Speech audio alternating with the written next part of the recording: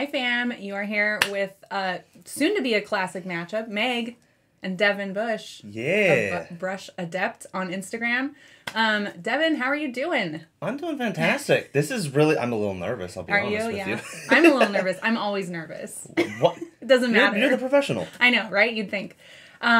We met at LVO last year. Yeah. Last year, and it happened to be that more than half the class happened to be from the Bay Area in general, and none of us knew each other before that. I know. It was so cool, and like I love that class. We took it was a ambience, yeah. And it was my first time working on a plinth project. Oh, no kidding. Right, we were with Will Hunt. Yeah, I had never done it before. Really? It was so funny, Devin. Well, you did a really good job at that, though. So. I appreciate that because I was in there and I was like, wow, I'm out of my league. Hey, and you guys were all so sweet. Like everybody in that class was so good to each other. Yeah. I felt very welcome in the well, that's what this hobby's all about. Is just sharing that community and just making sure that I got you. Yeah. Cool. Well, Devin is gonna chat with us today about weathering. Making stuff dirty, really. Oh, whoops! I pushed the wrong one. Can you believe that? That's me. Oh, you have a spoiler alert. Spoiler alert. A little bit of a spoiler alert. Oh, I don't have the button. Oh, Meg. You said I was professional, and then look what happened. Here we go. We're inspired by you, Devin. It is. Like, you inspire yourself and me and everyone out there. I inspire myself, too.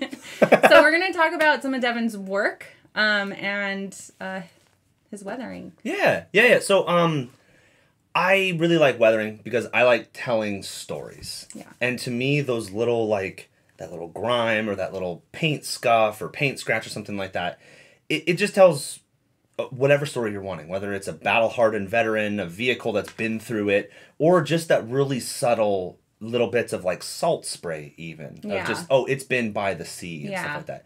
That type of stuff, to me, it's the most rewarding for me to do. Because when you have that 1 out of 10 people that go, oh, I really like this little thing that you did, to me that's just wonderfully gratifying. Because no one has ever seen that, and you're the first person to see it, and I just love that kind of stuff. Yeah. Plus, to me, it's the Bob Ross kind of thing, in that you get to get a little bit messy, get a little bit dirty and stuff like that. And I originally did all of this stuff thinking, oh, I gotta be perfect. I gotta be technical and stuff. I was like, no. There's so many easy ways to just kind of get something going and to correct things along the way. Yeah. Right? And so, I mean, everything from, you can see the right. Oh my gosh, the stealth suits. The stealth suits on the screen, those are for my personal, gaming army and stuff like that. To, more display type things. And so I try to keep this really approachable in that, hey, if you just want to make something a little dirty in your army, I love it. If you want to take it to the next level, you can apply any of these techniques and just make it that much cooler, that much better. If you want to submit it into a contest or something like that, it's really, really cool. And so, here with the Jump Captain, it's to kind of showcase that he's not super grimy. Yeah. He's just been in it, and it's probably He's seen some stuff. He's seen some stuff, yeah. He's fresh in the battle, right? Yeah. So with the Shadow Warriors in the last one, they've been through it for a long period of time, So you got lots of streaking and rusting, and it looks really, really gross. This one looks like, okay, he's just been in a battle for way too freaking long. His armor is a little used. Right. Well loved. Loved. That's what that's what I like to say anyway. But yeah, you can kind of see in all of this is that you can make it as minute as you want, or you can make it as just garish as you want. There's a lot of different things that you can do with this. And I like it because it tells a story. It's a lot of fun. This is awesome because we have a lot of people in our community that are army painters and are kind of I don't know if I want to tackle this sort of thing because I have to apply it to all of my models, and that's a lot of work, and I'm not here to win a golden demon. I'm here to play a game, right? Yeah, so it's really cool that you come from this kind of background and you understand that. Yeah, I mean, these are going to be techniques that anybody could do. 100%. Relatively quick amount of time. And really the main thing is I kind of fell into doing more professional painting, if you will, right? Sure. It just so happened to be that I won an award. Hey, maybe I am pretty good at this. And it just kind of snowballed from there, right? Yeah. And I just found that I really, really liked it because I'm a competitive person. I really like to just kind of push myself. And it's just, I don't know, I just kind of fell in love with it. Yeah. It's really, really cool. Yeah, so this is an Imperial Night commission that I did. So this is another example. Oh, yeah, that's great. Where you have side by side, right? Where in the metals and the metallics and stuff like that, one, you got cool little colors, and you've got a bunch of different just marks and scratches, not necessarily a bunch of streaking and rusting. Yeah. And then on the actual Reaper sword, right? That's the thing that's seen all the damage, right? That's got all of the grossness on it and stuff. Yeah. So you can really implement a lot of different things. And this knight in particular, it's not heavily weathered. I did this for a commission for a client where he wanted it to be extremely tasteful. So there's very small amounts. And we can kind of go over that a little bit. And it's really up to taste, right? Awesome. You see it on those cooking shows, like add salt to taste. Add this to taste. To taste. To taste. Yeah. Exactly. That means we're going to be licking our models later. Probably. Yeah. Show some love for Devin. If you guys are happy to have him here and you're getting something out of today's hobby hang. Yeah. It's kind of a workshop too, which is super cool. I'm very lucky. I get a one-on-one lesson. Yeah. I'd love feedback too. Yeah, give us a like. Give us a subscribe if you're not subscribed. Tell your friends, family, and enemies. Send us a super chat, gift and membership. But Devin, why don't we jump into what we're learning today? Yeah. Yeah, so I'm just kind of prepping right now a little piece of foam, right? Thank you for the hearts. I've got a bunch of different little pieces of foam that I've just been kind of tearing. Okay. This is my own... Should I be doing that too? If you want. What I like to do is just look and make sure that... Let me put it in camera. See that you don't have any really sharp manufactured edges in certain spots. And so I just kind of like tear little pieces here and there just to see what I like. And I typically like to keep some of these extra bits because that might have a cooler shape than what I'm currently working with and stuff. A lot of people have seen this sponge method. Okay. And it's... Yeah. I'm interested in it. Yeah. It's a really fun way to put some immediate effects without a lot of time invested. And that's really like, my Golden Demon projects that I've done, like, use this method, right? And it's all about, exercising even further and further and further, right? Because we're going to Golden Demon. Right. But you can stop anytime you want. So I like to just tear up little pieces and just kind of get a little bit more of an organic shape. And then I prepped some brown for you. So just kind of add a little bit of brown into your sponge. Okay. And then either on your gloves, your hands, like me, I'm a monster. I like to just dab a lot of it off. Okay. And a lot of that is just like a dry brush, right? Yeah. You're just wanting to unload a little bit, right? I like doing it on my skin because this is a fun conversation starter in the wild.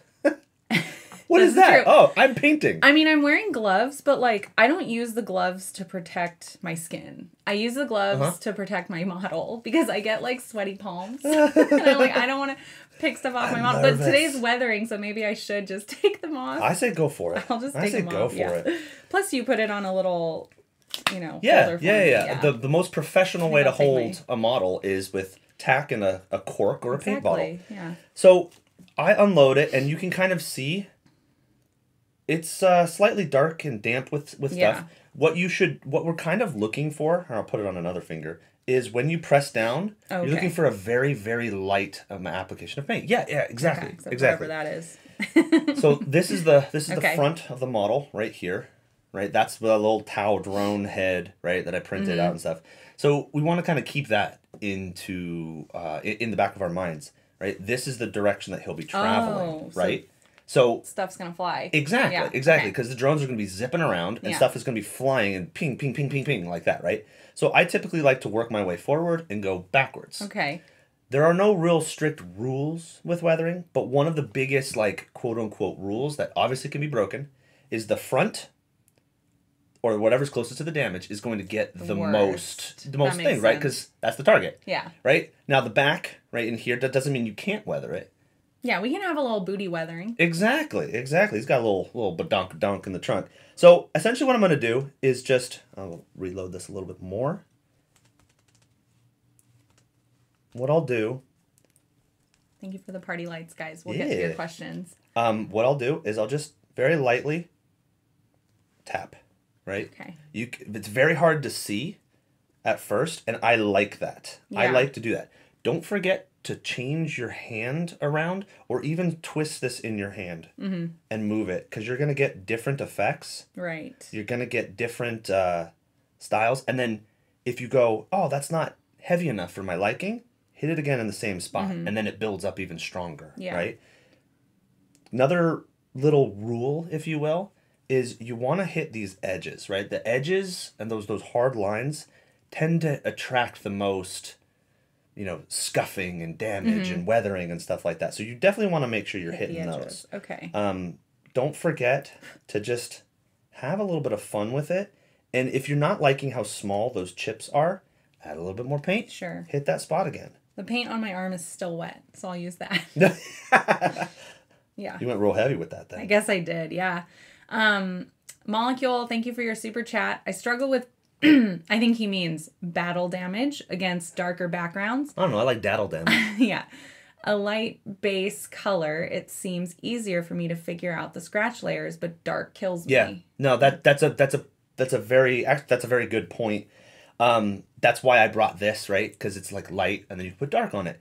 I like using a light gray for a chipping color. If it's against a dark. Yeah, okay. Exactly. Yeah, exactly. So, I have a ton of different products. Like I use these weathering color pencils.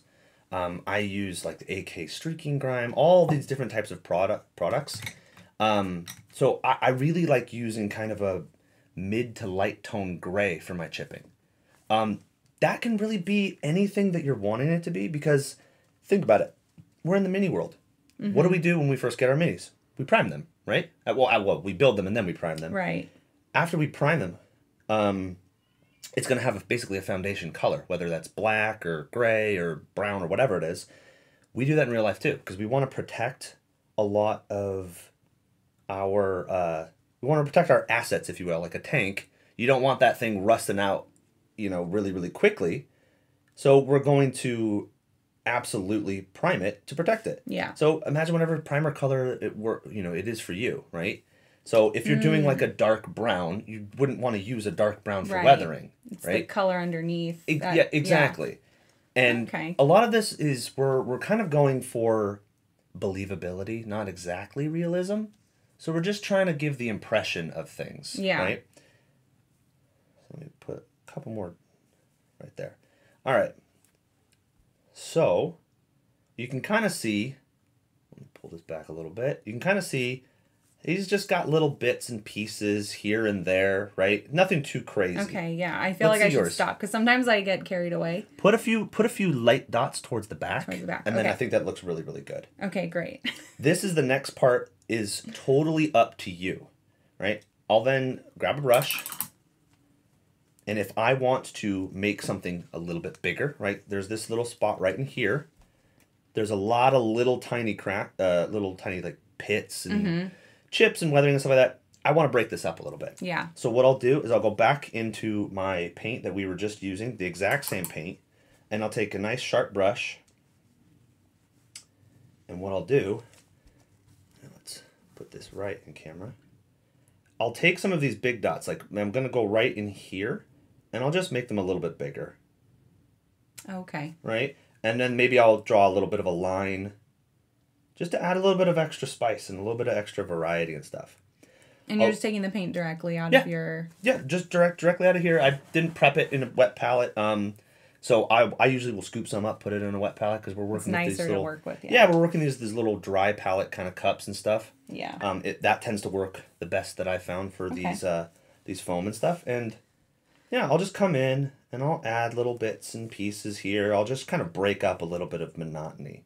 While you're doing this, I'll make this mistake on camera. So I'm adding these little tiny bits, and then I go, oh no, I just added too big of a thing. Oh, no. Wipe it off with your thumb, rinse off your brush, and keep a little bit of moisture in it, and you're just going to kind of... It's weathering. It's okay. Exactly, right? That's kind of freeing. Right, actually. And then you're just going to kind of move it around. I tend to move it towards like those kind of shadowed areas, because those mistakes or happy accidents tend to be a little bit less apparent there and stuff. Yeah. Right, and so looking pretty good, right? Despite the little bit of a blunder there. No big deal, because we're going to then continue to add and reinforce things to it, right? Right. So this is certainly to whatever your taste is. If you really want this thing to be beat the heck up, then you're going to add a lot more. You're going to add a lot of dings and scratches and, big chunks of it where the paint has really, really peeled and stuff. Soups, thank you for the Hobby Collab membership. Ooh, yeah, thank you. Welcome, Cavino. You're a lucky man. I'm a lucky man? Well, Cavino is. I guess you are too, because you're here. Well, I'm lucky because Cavino's here. Yeah. Happy to have you. Hope you guys are enjoying the stream. Yeah, so I'm looking at this and I'm like, I'm liking it, right? I'm looking around all over the place. Maybe I might want to add a little bit more to that badonkadonk, Sure. Just because I don't want one spot to be overly clean and one spot to be like overly dirty. And then it's a lot of just really whatever you're wanting. Yeah. There are some real hard and fast rules, but honestly, if you're doing this for a gaming piece, you got that, that one tank or that one night or those. Have fun. Have fun with it. Yeah. Don't really worry too much about having it super realistic. But one of those rules that helps with a little bit of that realism is these edges, right? Especially on the inside of these grooves right here. I'll point with the brush. And the inside of these grooves, they tend to collect chipping and rust. Same thing with along this hard edge right there. So you can very easily do a quick line highlight like that, right, to add a little bit of extra weathering there. Okay. Or you can kind of tip tap with your brush to just add little bits and pieces of that weathering damage there, right? And it's really, really soft. It's really, really subtle. But I promise you, when you do these types of things, it helps. It kind of fools your mind a little bit. It does, yeah. Right? And that's how it would work. And maybe you might not be realizing that in real life that it is how, in fact, it works. But your brain is constantly seeing those types of things all the time. And so we kind of want to fool your brain a little bit, right. That being said, you're painting this for a gaming piece and stuff. Have fun with it. You don't need to go overly crazy. So I'm going to kind of call this pretty good. On the model's right side, he's got kind of a big, heavy damage area right here. Got maybe a little bit of scuffing right over here. And then the rest of it is just little pebbles and stuff. This guy's been through it, right? Yeah. As you can kind of tell, I like things really dirty. Don't we all? Hell yeah. So this is an application that you can do. Really, it's just however you want, right? So with my ghost kill here... Look at this guy. With my ghost kill here, I did less of the chipping, and I did a little bit more of the actual streaking and grime, because he's a stealthy boy. He's not getting into the thick of it, right? That's true. Yeah. This is good, lore. Yeah. I like how you can use this to tell the story of the lore. Right, exactly. There's all these pretty boy, wizards who are like, I'm back here while you guys go and take care of stuff. He's seen thinking AOS, but... Yeah, he's seen some stuff, but he's a quiet boy. Yeah. Whereas the broadside, he's got a little bit more damaging, especially towards the chest and everything like that, because that's probably one of the bigger targets that the enemy's trying to hit. Mm-hmm. You got this giant cannon on it. Beat up. Exactly. Yeah. So let's see what you got. All right, here's mine so far. Yeah, I love it. Are you happy with it? Yeah, I think so. It's so funny. I'm this person that doesn't like playing mecha stuff or robots or machinery. That's my love. Yeah, I know. People fall into a few camps, right? And that's one of them. And I'm like, where are my animals, right? So I don't deal with weathering. Although I guess you could put muddy paws or something. And I stay away from it. Yep. So, weathering kind of encompasses a lot of different things. This is a really easy thing to showcase. Yeah. Right? But just because you've got an animal on for a project stuff, it doesn't mean you can't still weather it with pigment powders and show it's been in the environment. Maybe he's got a little bit of mud under his underbelly if it's a wolf or something like that. All of that is kind of encompassed, right? Yeah. All of the stuff on the base here, right? That's all weathering too, using very specific weathering powders, using different techniques and stuff. And it just kind of encompasses a whole lot more than just robot destroy kind of a thing. You know what I mean? Yeah. All right, so we're at a really good point. We're both happy with I think so. what we have.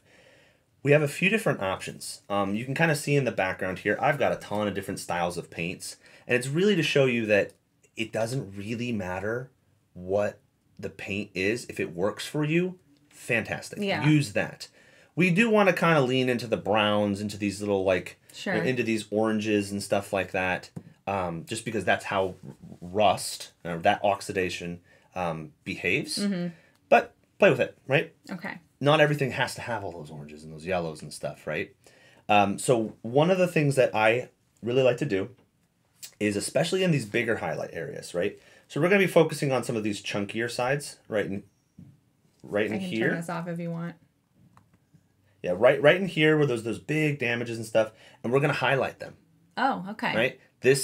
Interesting. Let's put your brave pants on. Yeah. All right, so again, we're going to take a nice sharp brush, and we're going to highlight in the direction that the light is pointing. And the very easy way, especially for this guy, is here's forward. So highlight along the back. Right? I'll show you real quick. Okay. So I see this little cluster right here. What I'm going to do, I'm going to load up my brush with a highlight color. It's one of the colors that I've actually used in here.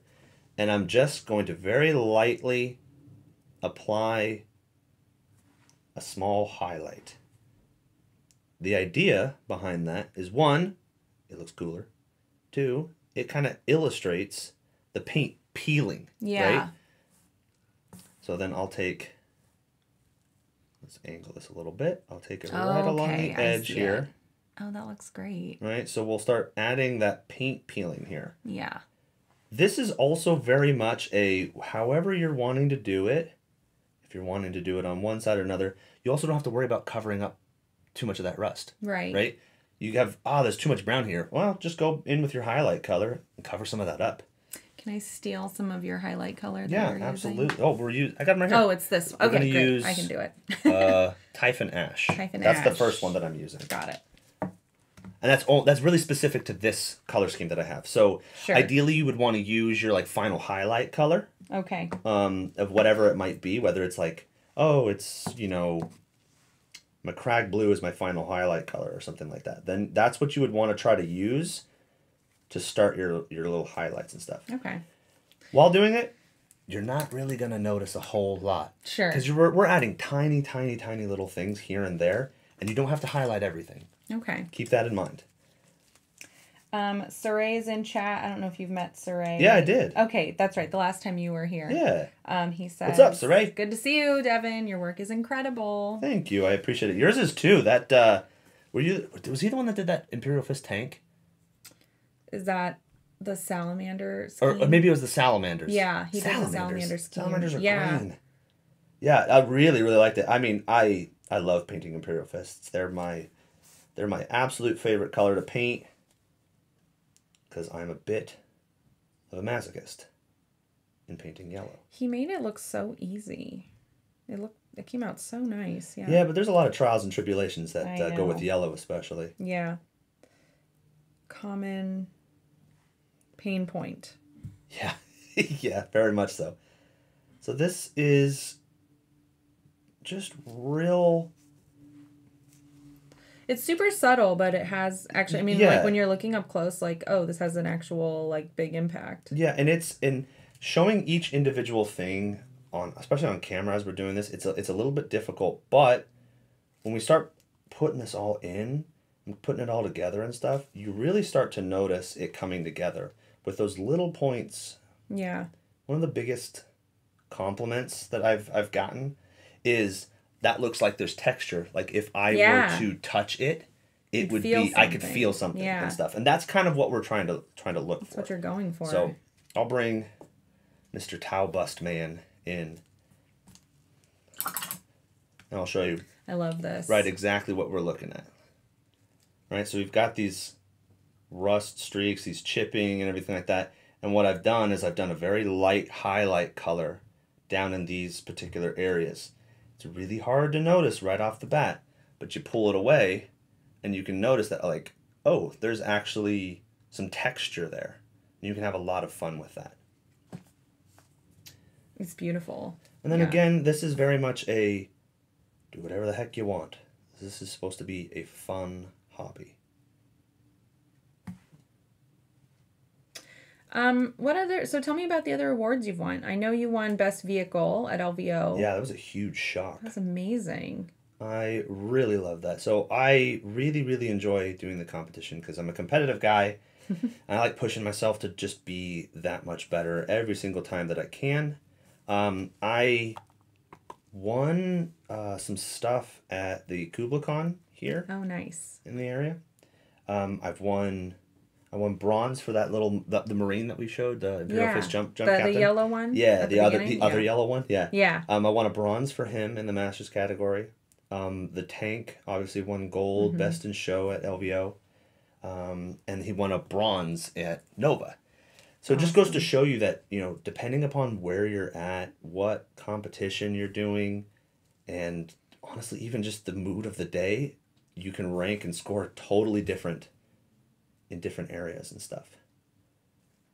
I've won some online contests too and stuff. Cool. I actually entered like a historical. Didn't even know those were around. I didn't think about that. Yeah. COVID really brought those things up and stuff. I mean, COVID brought this sort of thing. Right, exactly. Yeah, so that makes sense. There's some positives out of COVID, right? All right. So it's nothing too crazy, but you can kind of see, as we kind of turn the model around, you can see little highlights in here, maybe a little bit towards the back and stuff. It really starts bringing things together. Mm-hmm. And we can really reinforce that really small texture. And I'm going to call it done, right? I don't have to go in and highlight every single thing. And then here's my favorite part. We're going to use some enamel rust streak. Enamel, yep. Yeah. These enamel colors.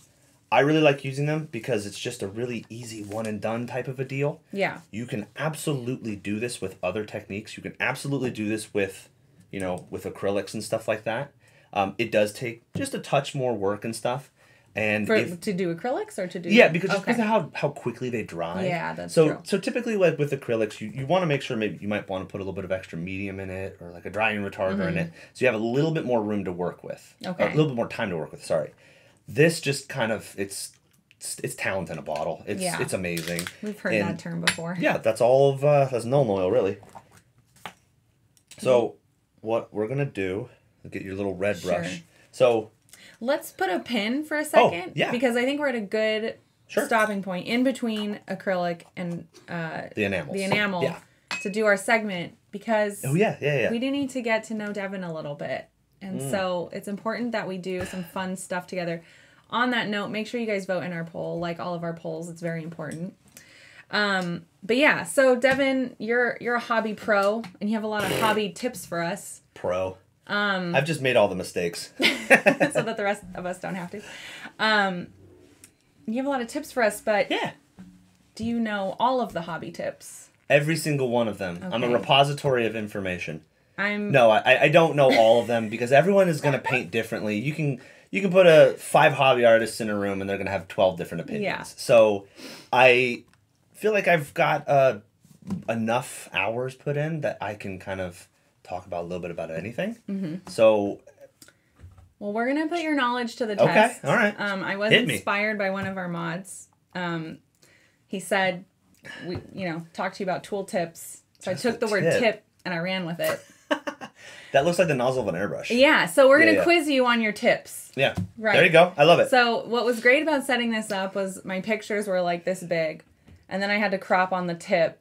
And then blow it up, so it's even blurry. It's just a mess. Truly just the tip. It's just terrible. That's quiz. Definitely the nozzle or the spray regulator / crown of an airbrush. This guy is a pro. Yeah, he's totally right. This is an airbrush. Yeah, and there's a bunch of different styles of crowns too. Yeah. So I had never used the basket. Mm-hmm. And I was like, what is all this stuff they're doing? Because Zach is our is the airbrush guy in our house. There you go. I'm still very I use them and I'm kind of comfortable with it, but I still hang back because I'm I don't feel like cleaning this thing today. You paint with the hairy stick instead. Yeah. So what is the basket like? The cup? good for. Yeah. We're talking about the cup, right? I think the cup, yeah, like goes around, like it's almost like a shield around the front of an airbrush. Oh, okay. So that's I mean? typically called a crown. Okay. And that's really just to protect your needle. Okay. A lot of these airbrushes have nothing to do with our hobby. It's spray painting. True. Yeah, for t-shirt design. Yeah. They even used to use it for industrial drafting. And so that little tip, depending upon what you're trying to do, you can actually place that on your paper or your surface, and we're talking millimeters and millimeters away, and then you can create those sketches and stuff. Right? That's usually what they're so you can there actually for. hold it to the paper. Yeah, you would actually. Oh, that's. And that would be used smart. for like industrial drafting and stuff like that to get those sharp lines and stuff. And it really honestly is just a guard, right? To just make sure that you're not destroying your needles like I am wont to do. Right. Yeah. Right. Well, the only downside within our hobby is sometimes you can't see a little bit. You know, you can't see it just because of how far it might go out. That's true. But that's honestly is a lot of just experimenting and figuring out what kind of works for you and stuff like that. Okay. That's good to know. I was like, yeah, sure, a basket. I'll like leave it yeah. on. And Yeah. So I'll just leave it as is. Yeah, it's fine. Yeah. All right, what tip is this? Ooh, it looks like the tip of a paint pot. Yeah, it looks like it's got a little nipple at the top. There's too many jokes for that. I mean, yeah, it looks like the golden acrylics that you can get at like Michael's or whatever, the hobby paint and stuff like that. And there's a ton of different ones. I mean, he's right again, you guys. He's even so got smart. it for the monument paints and stuff. Yeah. They're tips of like any paint bottle. A little squeeze bottle and stuff like that. Yeah. Do you use like, I guess you do for water. You have water, but Zach will also like mix his own colors and save them. Do you do that? I used to, like, I would go out and buy little bottles and stuff like that if I was, especially when I was doing like, you know, thousands of points of for an army or something like that. Yeah. And I was like, I want this specific blend. I would then just take 2 pots of paint, dump them in whatever proportion, and just, there we go, cool, I got it. Yeah. I've kind of gotten to the point where I like to say that I've graduated, if you will, that I'm pretty good at color matching now. Yeah. So I don't really have to worry too much about that. But actually you can kind of see right here, Meg's using it for her little thing. This is my, the Sharpie wore off, but this is my fancy water. Oh. It's basically like 50% water, and then I add like flow improver and dry retarder and stuff like that. So I'll do things like that. So I have my own, like, I make my own little glaze medium and stuff. And oh, that's cool. Yeah. Okay, I'm going to pick your brain about that later. Yeah, no problem. Yeah. All right, bring them up. 2 for 2. All right, what's next? This is a tricky one. Ooh. Hold on a second. That looks like the pipette for like an ink. Right? What do you guys think? Could be. Like a Liquitex ink or whatever? I guess it could be. It's Let's very see. pointy. Very pointy. Yeah. That's with the color too. I don't know. Let's see what it is. I tricked you. Oh! It's the bottom of the paintbrush. It's the bottom of the paintbrush. It's the paintbrush tip at the bottom. Which actually I never use as a hobby tool. I use the other side. Yeah. 9 times out of 10 I'm going to use this side. The side that I paid for. No, I actually know of a few different art friends who like using this to mix in their airbrush. Oh, I think I might have done that before. Oh, I hate that. I'm like, no. Like, stop it. But, you know, to each their own and everything like that. They're allowed to be wrong, too. Yeah. So, I don't like that. What don't you like about it? I'd rather use my junk brush. Because this is like, right? And I'm putting it against an expensive needle in an airbrush. That's true. I'd rather softly caress it. Yeah. And then they add up in price and stuff, you know? Be gentle with it. Right. Yeah. Right, exactly. So like just sitting there just smacking at it, I don't like that. Oh. All right. 2 for 3. All right, next tip. Oh, that's a drill. That's easy. Narwhal. Yeah. Yeah. The narwhal of our hobbies and stuff like that. And that's a little guy too for the pin vise. It is a little teeny, a little hobby drill. You were commenting on our vacuum and our vortex. Yeah. Rudy Picardo was the fan who sent us that stuff. He also sent us a drill, which was really nice. I love the googly eyes you added to these things. Yeah. Too. They're fantastic. Yeah, no, those drills are fantastic. I've got a couple little hand vise ones, and then I found this on Amazon. Yeah, I found it on Instagram, found it on this, that, or whatever. I found it on Amazon. It's called a Wow Stick.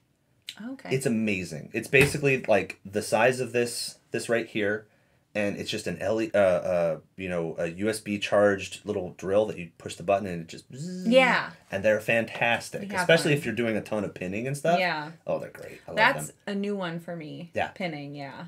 When you like, man, this Neferata model doesn't want to stay. Right. Well, when you're doing a lot of commission stuff, like, because I did commission work for just shy of 2 years or something like that, you kind of need to explode the models a little bit, and you need to keep track of them. So I would have like a piece of cardboard or a cork sheet or something like that. Oh, hi there. Yeah.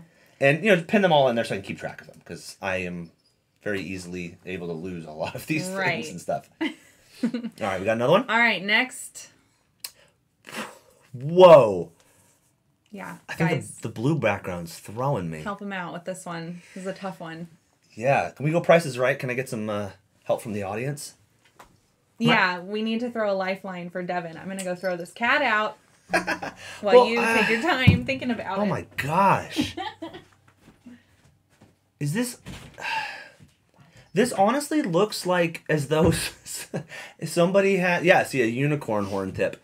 It looks like it's a broken hobby knife, right? Like it's been broken up and everything like that. It's been getting into it too much. I think this is a trick. I think this is probably part of a model. You think this is part of a model? Maybe. Yeah, I think it's probably part of a model. What kind of model would this be part of? I was thinking about like an AOS model. Like that's one of the little things that flay off the side or whatever. Maybe Deepkin or something like that. Let's see. Nah, you're right. I'm starting with you. It's an iceberg. Oh, hey, look. Emily got it right. Nice. That's my sister. Hi, Emily. Everyone say hi to Emily. Well, I love that I love the iceberg. Yeah, that's fantastic. All right, last one in our quiz. Oh my gosh. I was wondering if you would know this one. Man, was this taken with a potato? Holy cow. Taken with a potato. I know. These are so hard to see. They're so hard to see. It looks kind of metallic. That's true. It does look kind of metallic. You know what? Now I'm looking at it. It looks like a mold line remover. Yeah, like a mold line scraper. You're right. It's the mold line remover. You know, fun fact. Yeah. I use that for everything other than removing mold lines. Do you really? What does that mean? What are those other things? I use it to pry things. I use it for weathering, actually, because it's really, really stiff and it's got those really hard edges. There's a couple different types of weathering. Like one is called subtractive, where you're literally removing paint. Yeah. So you get something like that, like along the towel drone, and just put it down and just... Actually, literally scraping the paint off and stuff. I use it for that. I use it for sculpting. Okay. And I put it in water and stuff and do a little bit of sculpting. So I don't really use everything it for... But the mold line, yeah. I tend to use my knife just because that's what I have in my hand. Got it. That's all it is. I use this thing all the time, yeah. Oh, it's fantastic. It's one of the best things that Citadel created for the hobby. Yeah. So that was fun. Good job on your quiz. The most pointlessly single-purpose, no real reason to exist tool going, and yet it's so good. So good. It is good. That's use the encapsulation it all the time. Yeah, it's fantastic. Oh my gosh. So I hope you guys liked that. I wanted to... A little tricky over there. Really quickly remind you guys, we have something special coming up for our mandrels. If you're a mandrel or, you want to become a mandrel, now's a good time. Devin's going to be running some workshops in our Discord. Yeah, exclusively for the mandrels. And Meg, you took a poll just to see what kind of the things people were wanting and stuff. And there was a lot of people that were looking for like that kind of quick and dirty NMM. I typically like to say... It's a popular topic. It's a huge topic. I typically like to say, if you're more focused in the wargaming, it's how to make your power swords swing. Mm-hmm. And what I mean by that is like, what sound does a sword make when you pull it out? Swing! And it also has that nice glow. Yeah, exactly. And for the choosing the right colors, that's a huge topic that you can really simplify and really just get rid of that, kind of mentality that's blocking you. Like, it's not the perfect color. Yeah. And just some small, easy tips to just kind of get something that's looking really good and really effective and stuff like that. And so I'll be talking a little bit more about that one. That one's going to be a little bit more of me showcasing some stuff, talking, interacting with people and stuff like that, and not like the live chat and stuff. And then the quick and dirty NMM is going to be a lot more hands-on, where I'm actually showcasing certain things and certain tips and tricks and stuff like that. Yeah, it's going to be really fun. That's going to be awesome. We get people asking us all the time, like, what colors would you use? And I'm like, well, let's start with what colors you like. Right, and then we'll talk color schemes. Yeah, 100%. But yeah, like, it's going to be nice to hear this. Yeah. And just somebody who thinks about this all the time, Oh my gosh. Sometimes I can't sleep when I'm thinking about it. Yeah, it's just little things about just like, oh, this is the color that I'm thinking of, and then what kind of goes around it. Yeah. Right? That's usually my approach. I really like, this calls to me to be purple. All right, let's find some colors to kind of go around the purple and stuff like that. So that's kind of what it's going to be going around and stuff, because honestly, any color is the right choice, as long as it's not sprue gray. Yeah.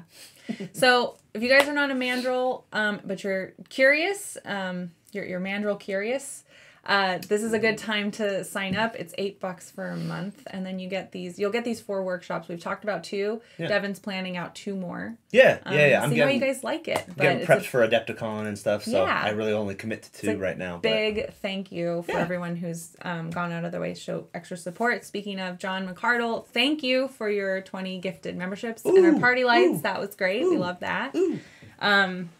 Yeah, this is a very special week for us, Devin, because we're launching our AOS gaming. Oh, no kidding. Yeah, That's we just awesome. kicked that off. So we have like 5 games this week. All right, can I put a request in at some point? Yeah. Put some orcs in? Oh, definitely. Because I want somebody to be screaming "wah" on the screen. Played a little bit of AOS, and that was my favorite thing to play, because I'd just be sitting there talking about my strategy, and then I just go, and then my war boss is gonna wah. Yes. Yeah, it's always so much fun. We do have some orc players, Good, so we'll have some orcs on the stream. And then make it mandatory that they're wahing, because they need to it's wah. not an orc player if you're not wahing. That's so true. That's fair. Yeah. So thanks again, John. Thanks again, everybody, for hanging out. But we need to get back to this. Yeah, so we were about to start with our enamel paints. Yeah, and so I really like the AK streaking stuff. Okay. Because it's just kind of easy right out of the bottle, You can use other things with it. You can use oils and other products and stuff. But it's just real easy right about it. As a matter of fact, I've got like 5 bottles of this. Just because I love it so much and use it so much. Yeah. All right. One rule with this. This is some odorless. Don't lick the brush. Well, you would lick the brush for a surprise. I've done it before, and I'm like, shoot. Yeah, you're like, ah. This is not that kind of paint. Am I gonna die? Yeah. So I have the odorless white spirit thinner. Okay. Just keep the cap on. I've dropped it. Oh. Yeah. So when you're gonna use it, this is what we use to thin the paint or to clean off our brushes and stuff. So typically, just open it up, wipe it off, and then just put it back on, because we don't want to spill it, because that has the potential to eat through some paint and stuff. We don't want to do that unintentionally. Yeah. So this is by far my favorite part. Okay. Because what we're gonna do. Let's show these. Red versus white. This is so smart, guys. I kept mixing up my brushes, right? So I have this really nice expensive Artis Opus brush, and I would stick it in the oil and everything like that. And it will slowly degrade them. Ruin it. And ruin them a little bit faster, I should say. Yeah. So I specifically went out and I bought some red brushes. So if I'm grabbing a brush and I grab a white brush, I know it's wrong. Yeah. And you should punish yourself as a result. Slap yourself with it. So it's just a really easy thing for me to just know that this is the right brush for this product and stuff. Yeah. I love... Not to lick it. Don't lick the red brush. If you're just feeling spicy, go ahead and lick it. So I like to just load up the brush. Okay. Right? Be brave, be bold. Just load it up. You're all good to go. And we're going to make little tip taps everywhere, right? Okay. So what we're going to do is we're going to add that streaking effect. You can kind of see that little bit of...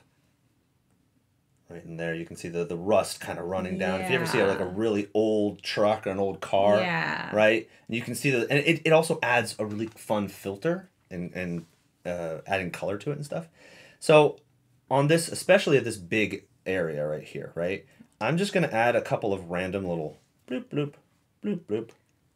Just some big spots. Bloop, bloop. Oh my god, you're just going for it. Yeah. Okay. And then scares me. Here's the best part. But this is the best thing about a enamel. Look at that. It doesn't dry. Yeah. Oops. Oh my gosh. I'm so stressed out. Stop it. This is why I like this product, because, oh no, I accidentally put my entire thumb in it. Well, what I'm going to do is I'm going to soak it with those spirits. I literally just disobeyed my rule. There we go. And it's soaked with all of this, and I'm just going to wipe a lot of it up. Now, this is going to have a small filter effect to it.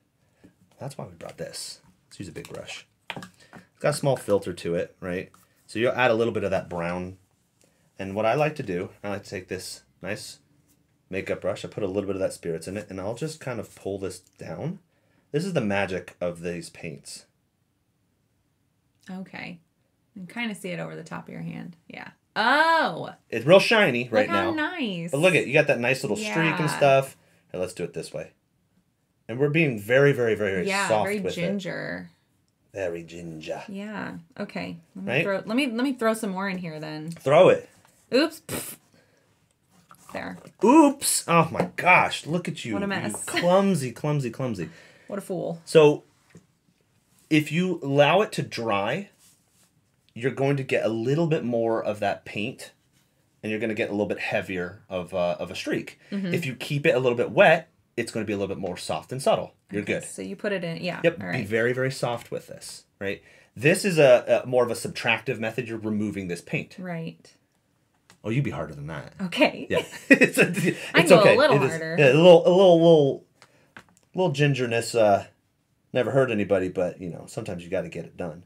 So I'm gonna go in and I'm gonna add a little bit more. I love all of this stuff. Man, this looks amazing. Right? I'm like, I did this. Yeah, and here's the best part is you can then get smaller brush heads if you want. We're using kind of a big one, right? You can even use this tiny little brush, and you can go in there and pinpoint exactly where you're wanting these to go. Guys, look what your Meg did. Woohoo! I'm so proud of myself. Look at that. It looks great. Actually, that was very easy. Right. I was very scared. The only thing is, you know, you've got to let the spirits dry a little bit and do your thing. And here's the best part about it too. If you go, don't like that part right here, you have a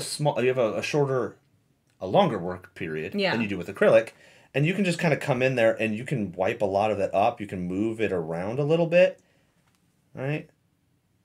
Let's put this. I'm gonna pull this down and see. I'm using a really thin, precise brush for those real thin, precise lines that you're wanting to do, right?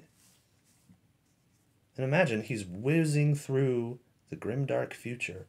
He's like, I ain't got time for cleaning. I'm just going to whiz past and get racing stripes. Okay.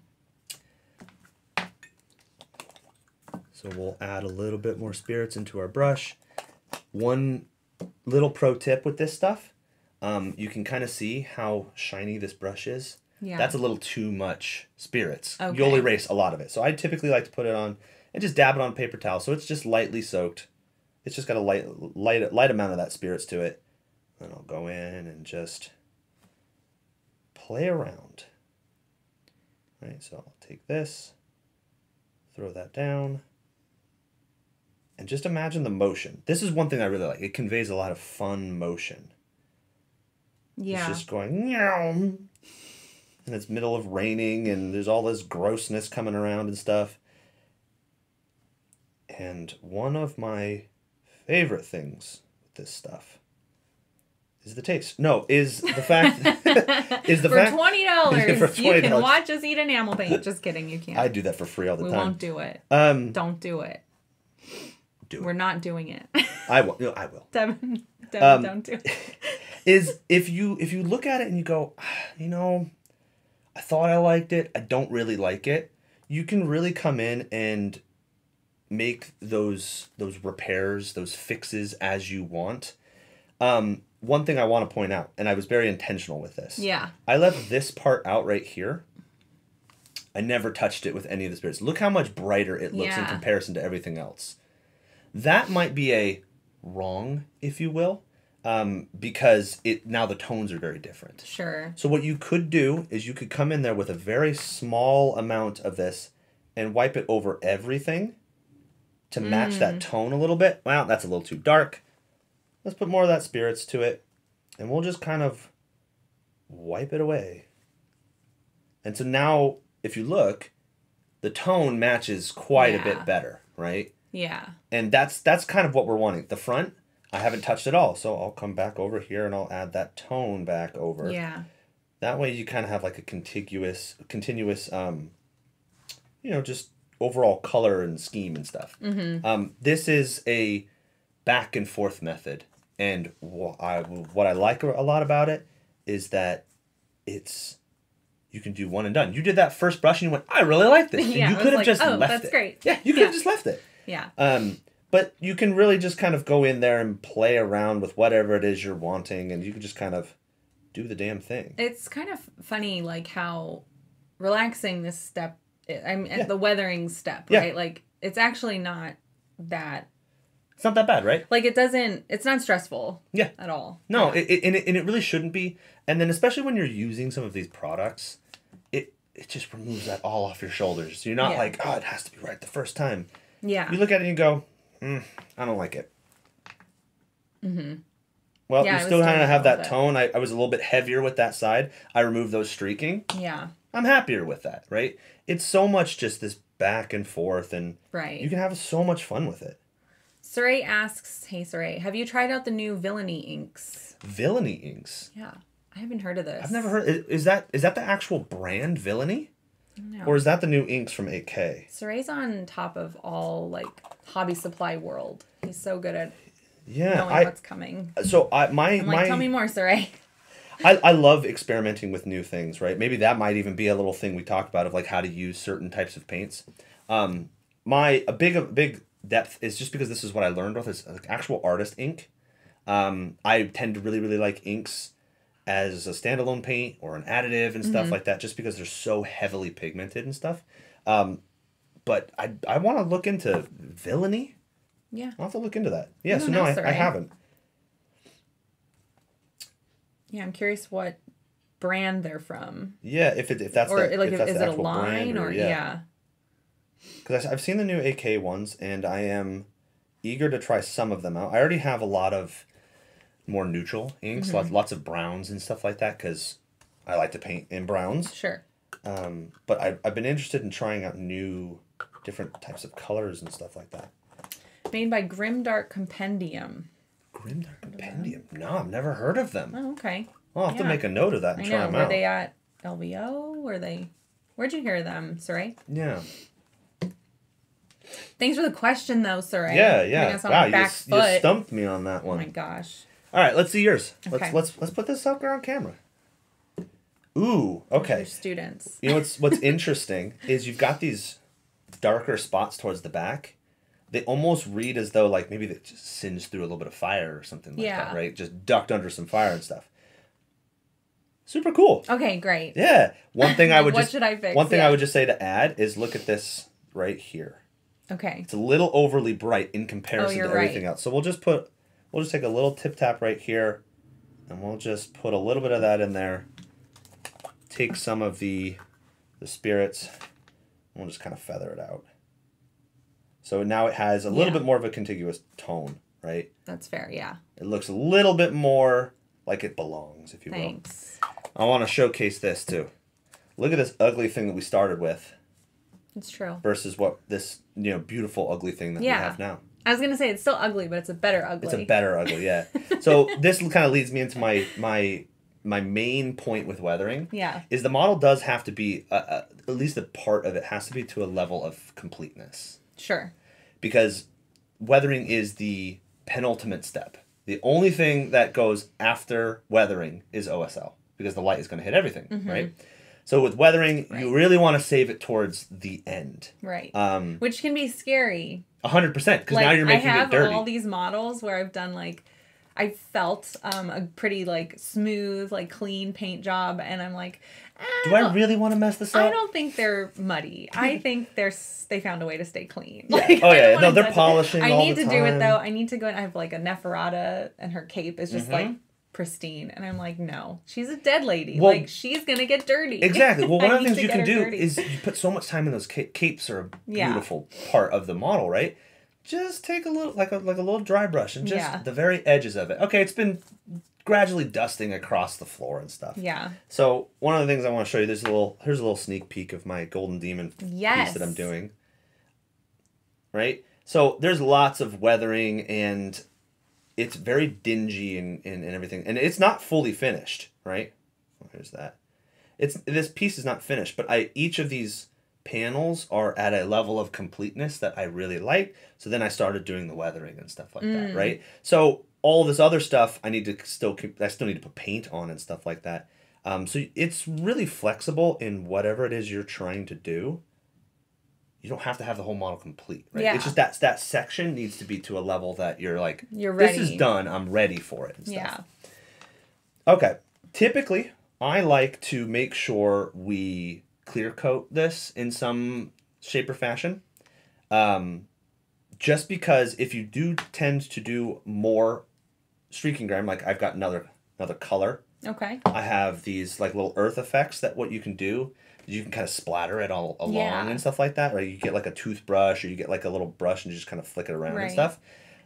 These are also in that same solvent base, right? Mm-hmm. So as you're trying to play with those, you're gonna inherently mix or take off certain parts of paint. So if you know that you're gonna continue to paint in those and you're like, I'm happy and I want to keep this here, just give it a quick little varnish, right? It can be matte, it can be gloss, it can be whatever you're wanting. Which I'm assuming we can't do right now because our enamels, right? No, we certainly can. We just have to make sure it dries. Let them dry for it. Well, this is a good time to, we can do our next thing on our list. Yeah, absolutely. Which is share about our hobby challenge. Oh, yeah. Yeah, you'll like this. So we have a hobby challenge happening in our Discord. This is new for you, so you don't know who this person is. This is our mod, Soups. He actually inspired the segment. He doesn't know it, but just by saying the word tip, I was inspired. Slaying the demon horde. Yeah. So every month we have a different theme happening in our Discord. And you enter by attaching the hashtag crowing for it. There's a reason for that. It's because Soups will be painting 1/12 of a crow, Castellan crow model to the winner's liking. So each month we have a different winner, and each winner chooses, like, okay, here's how you're going to paint this piece of the model, Soups. And then he has to do it. Oh. That was his choice, by the way. That's amazing. So basically he's going to have 12 different color schemes and styles and stuff like that. That's amazing. Yeah. That's going to look like a beautiful hot mess. It's going to be great. And then at the end of the year, one person gets to win it. That's amazing. Pretty cool. I don't know what you're going to do with it. That's so cool. You probably put it on your mantle. Oh, yeah. Yeah. Front and center in your house. Did you pay to get that paint? No, I won it in a contest. Okay, cool. I deserved this. I worked for this. I worked for it. And this month's theme, of course, is love and romance for February. So get to painting, guys. We have about half the month left. And we only have one entry this month. I think people are struggling with love. What's the matter with you guys? You guys are great people. You're full of love. We love you. Paint some Slanesh. Love can be anything different type you want. of love, but you can paint some Slanesh and just be good. It could be like Nurgle and love of burgers, love of boogers. Yeah, it could be anything. Yeah, I'll pass on the Nurgle thing. Yeah. That's gross. Yeah, I was gonna say burgers. I guess that's a Freudian slip. Yeah, those of you who know me. That's fun. That's really cool. Yeah. That's super cool. I like that. Says we have 3 entries. Great. That's great. We have some all right. So you got first, second, and third now. Keep them coming, guys. Cool. And then we need to end this poll, our very important poll. You guys have like 10 seconds. Actually, you don't, because we're on a delay, and you're going to miss me saying Pencils down. So we're going to end the poll. The poll is, what goes best with weather? With weather? It's either soup, clothes, you, or bats. Or bats. Ooh. Well. And I guess that's. I mean, soup. Chat went with soup. Soup is too obvious, though. Well, okay. Okay, you got a little cup of soup and stuff like that. Be different. What is weather? Does anyone really know? Oh my gosh. Like, what weather? We need to crack the code here. Are we talking about? Weather? I mean, what if it's a sunny day out? Yeah, it's 112. Weather? I don't want soup. You don't want soup. No, I don't want soup. We don't know what kind of weather we're even talking about. I like the U. Yeah. So it's in with the love theme. It's all sappy and romantic. But don't sleep on the bats because. What type of bats are we talking about? Are we talking about baseball weather? Or are we talking about spooky vampires? Yeah. Yeah. I mean, they didn't know who was going to be. It could have been you or me reading this. So either of us could have said you. Or is like you, them saying it to us. My vote is clothes. I also voted clothes. I voted clothes. Yeah. I was like, you don't know what the weather's going to be, but you have to have the right clothes for 100%. 100%. Yeah. I just got finished snowboarding yesterday. It was 20 degrees outside. You need the right clothes for that weather. Yeah. I didn't care about soup. I wanted to be, warm and not while you're snowboarding. Yeah. That's kind of a tipping hazard. You're snowboarding down and just spilling hot soup on yourself. Yeah. Don't want that. So, That was our very important poll. Thanks for participating. Man, this is the hard-hitting facts here at the Hobby Collab.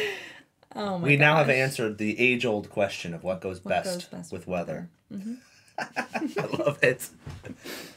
I agree, Emily. Bats is where it's at. Yeah. All right. Mine's still, I can see like a little bit of sheen. That's where okay. It's not quite dry. Just don't touch that. Okay. Just don't touch that spot. We'll be fine. Mine's. Okay.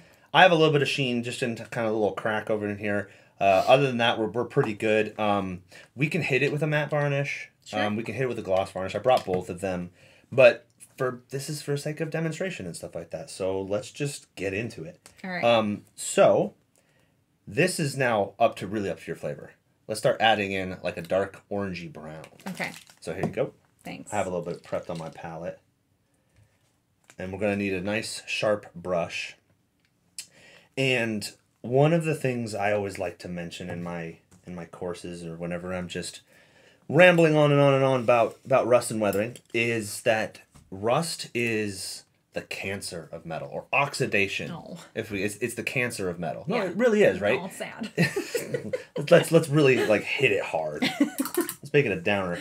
No, it slowly eats away and rots whatever that metal is, right? Mm-hmm. So rust is like iron oxide, right? That's for iron or steel and stuff. Whereas if you have something like brass or copper, it's more of like that verdigris, that greenish kind of verdigris, right? The nylon oxide is really fantastic and stuff. And we can kind of show a little bit of that on your Stormcast if that's all right. Yeah, of course. So great. this is now really up to your flavor, and it also helps showcase the material as well. Hey, you're licking the right brush. I am. Not licking the red one. I had to stop myself a couple times you're like, with the red. uh-oh. I was like, I wasn't going to do that. Yeah, I wasn't going to put you have something more willpower in my mouth than I do. have. So now what we're going to do is this is very selective. Okay. We're going to find typically the bigger chunks of damage where we've done our brown. And we're going to add we're going to tip-tap little bits of orange into some of these bigger chunks. Okay. And that's just going to kind of help showcase what the material is. So in this particular instance, right, it's probably ceramite or some sort of fusion alloy. I don't know how ceramite rusts or if it even does, but it's going to be some sort of steel or iron. So in these big areas is where I'm going to kind of focus. And let's just say that this part right here has been damaged and it has been neglected. Right? Okay. It's been it hasn't had a chance to get a coat of paint on it and stuff. So what I'm going to do is I'm going to just put it kind of towards the center and make sure to not cover all of the brown. These are in like those larger... In the larger ones, yeah. Because Okay. these other small ones, maybe that just happened. Yeah. Right? It's your story. You tell it, right? Okay. So I want to show in these bigger areas, maybe we're in a really hostile, weathered environment, right? They didn't have their soup or their clothes. Right. Or bats. Or bats. Oh my gosh. Could you imagine leaving without your bat? In this weather? No. And so you're just going to kind of pick out those little bits of that kind of brownish orange to just kind of showcase that is older, right? Right. In the sense that damage is older.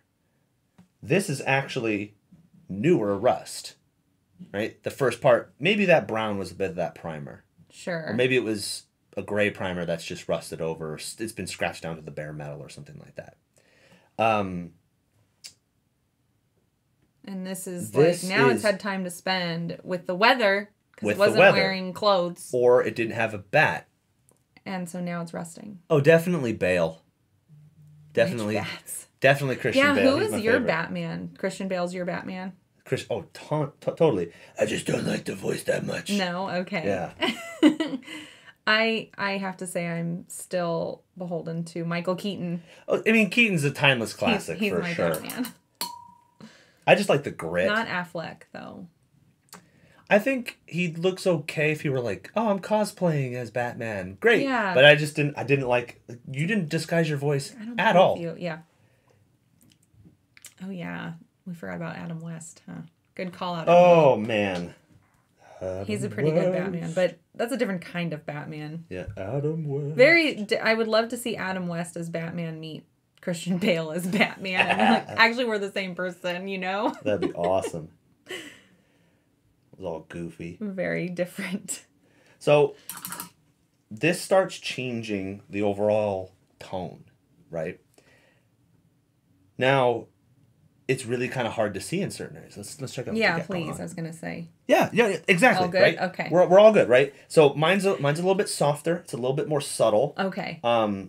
Right. But what I will do is I will add in my next step, which is adding this kind of darkish orange. It's kind of like an ochre orange color. I'll show you. Kind of on my brush, right? Yeah. So then we kind of repeat the same step again to taste. And I'll put this in the very, very center. Is this for the next color? Yeah, okay. Yeah. You're wanting that kind of, was it medium rust? Something like that? Yeah, this is MIG. Yeah, MIG. MIG, acrylic color. Yeah, so that's medium rust, yeah. So you can use any type of, like lightish orange like this. Works really well. And then this is going to be something that you put even more sparse. And so we're just going to put the tiny little pieces here. We're going to put it right in the center. This is going to be the newest rust in our current collection. Okay. So it doesn't quite fill as much space as the not at all color we put before. So these particular parts have not been serviced and have not been cared for in quite a while. And I like adding these. One, again, tells a little bit of a story, but it also shows extra colors. And who doesn't like it's true. colors? There's no huge, fast, hard and fast rule with it, except for if you're adding those variations, going from that like chocolatey kind of brown to that orange brown to that yellow.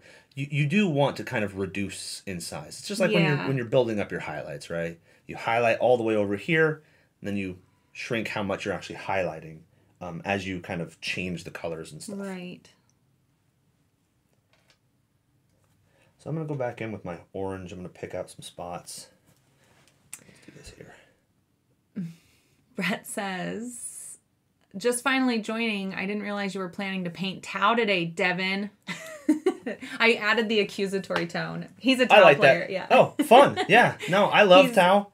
I think they're fantastic. They kind of got me started in the hobby. I really liked them, but I was really intimidated by them. Really? So I started with Adeptus Mechanicus instead, right? Okay. I went still robot-y and everything like that. And then finally I was like, I'm brave enough. I'll pick up some Tau. What scared you about the Tau, like painting Tau? Well, this specific guy, this Ghost Keel, was what I fell in love with. I loved it. And I was like, I won't be able to do it justice. I had that fear of, I even had the kit. I bought it with no intention of ever painting it for a while. Really? I was terrified. Yeah. Because I was like, I want this to look awesome. Like, it looks so freaking cool, right? I mean, like... Yeah. It's dope. Robot monster. Yeah, it's dope. And I fell into that trap where we all do of just... Not yet. Eventually. And then it just sits somewhere, and then it doesn't do it. And then I got one of these as a gift, right? This Tau bust. Yeah. And I freaking loved it. And I went, okay, I gotta try this out and stuff. And I'd been playing around with the idea of doing my Tau, and I wanted to do beaten up Tau. Because you don't see that anywhere. It's always... No, because they're always hiding and shooting you, and you can't defend yourself. It's terrible. Someone sounds a little salty. Zach plays Tau. I'm surrounded by Tau people, right? And so when I was trying to learn, it was 7th ed. I was trying to learn 40K, and I played Tyranids. And I was like, well, why do I bother? Like, you're just going to shoot me. I'm dead before I can get to you. Yeah. Because they have no, like, barely. Well, that was the age of formations and stuff. And if you were like, I'm going to be really mean and just turtle up, trust me, I know. I got the short end of the stick on that. I didn't start Tau until towards the end of 8th ed. Okay. So I had a lot of time with Adeptus Mechanicus and Space Wolves and stuff like that.